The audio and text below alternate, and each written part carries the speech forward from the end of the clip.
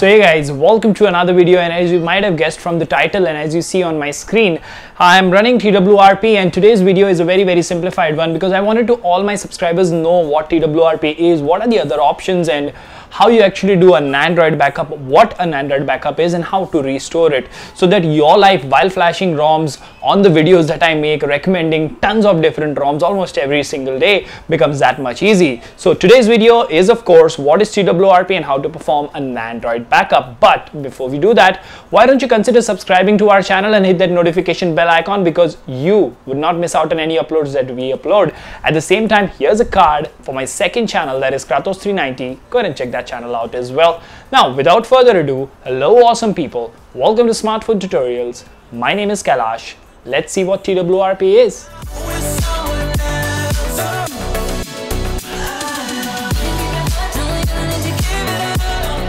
Hey guys, welcome to another video, and in today's video we're going to look at TWRP. Now the reason why I'm making this video is a lot of my subscribers are new guys who've never done this and they want to do it for the first time, and the question that comes to their mind is what is TWRP and why we need to use it. So right now we are running a OnePlus 5. We have a few of the phones here as well, but yeah, we are running a OnePlus 5 with a custom ROM that is the 1.5 OS, and we have TWRP installed. So first thing first, what we will do is we will go ahead and boot into TWRP. So in case you have a OnePlus 5, well, that's how you boot into TWRP. The method that I prefer to do is I either press volume down and power or volume up and power to go to the fast boot menu, which then gives me access to a shortcut to go to TWRP, and that's a little convenient and less tricky for you guys. Okay, so when you press the volume button, it allows you to go to recovery mode. So press the power button after that and bam, it will reboot into recovery mode.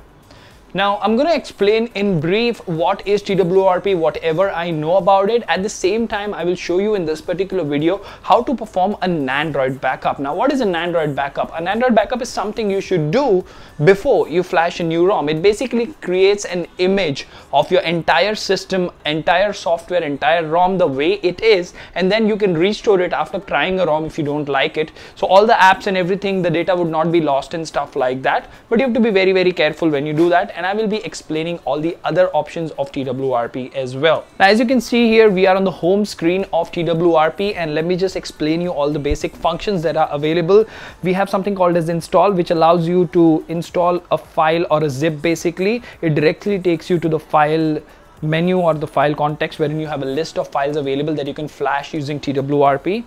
The next option is wipe. Now this normal wipe would do a factory reset, so it wipes basically Dalvik cache, not including internal storage. But if you want to go to advanced, there are other options as well. So if you go to advanced wipe, you can choose which partition you want to wipe off your phone.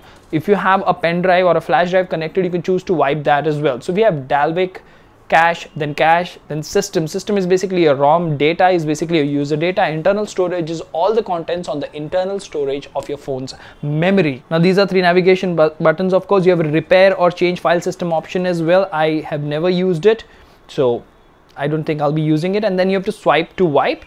And the next option is backup. Now this is the most important part when it comes to backup and restore, because as you can see here, there are a ton of partitions.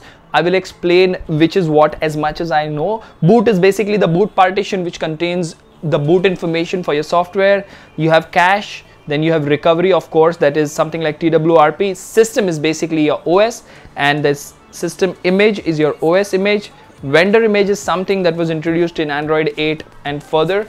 Apart from that, data excluding storage, so that is basically your user data. Modem is all your radio information, like you know, the IMEI and other stuff. But the main partition here is EFS. Now EFS actually contains all the information about your MAC address, your IMEI information, serial number. So if you mess up this partition, you will end up with a phone which doesn't catch on network and doesn't have IMEI. So these things, now once you select all these, that means these are highlighted, then you have the option of select storage. Now you can choose to backup on the internal storage if you don't have space, and if you have a phone which allows you to use a memory card or a SD card, you can choose to use the SD card, or in this case, as this phone doesn't have a SD card slot, you can use a pen drive, that is a flash drive, using USB storage.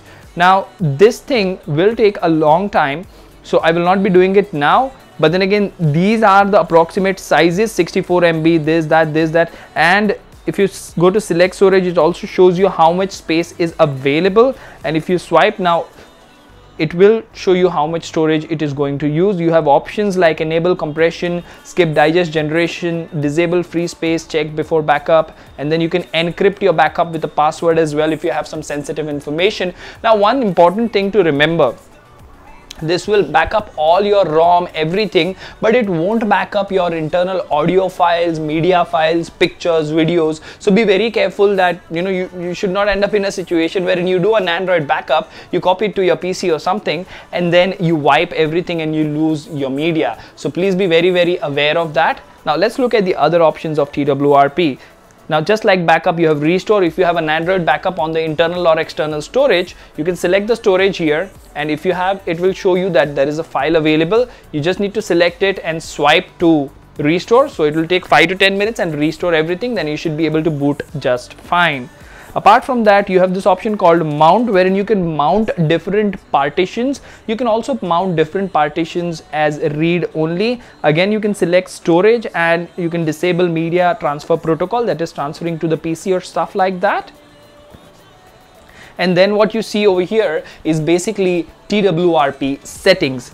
You have zip signature verification, reboot after installation, and these are a lot of simplified, at the same time a lot of technical terms, but some of them are pretty self-explanatory. Like if you go over here, you have the time zone, you have the brightness for TWRP, you can enable or disable the timeout, you have vibration for buttons, key, action vibration, and then you have the language as well. If you go to advanced, you have options like copy log. You can create a log of the installation context, wherein if there is an error that you face while flashing that particular zip, you will come to know what is the error, or you can submit it to the developers. You actually have a built-in file manager as well in TWRP. Then you have terminal, that is for terminal command. ADB sideload is something you would use to install a zip from PC using command prompt, that is minimal ADB and fastboot. So this is the option available. Apart from that, you have reboot. So you can choose to reboot to system, that is your OS. You can power off the phone, you can reboot to the bootloader, and you can reboot to recovery. So that was a quick first look at TWRP and what it does. Now I've tried to cover as many things as possible, and do remember guys, whenever I say backup, if you have TWRP, please do an Android backup and copy it somewhere on your PC or a SD card which doesn't get formatted while flashing a ROM. It will help you save a lot of time. I hope you guys liked this informative video, and let me know in the comment section if you want to see such videos on smartphone tutorials.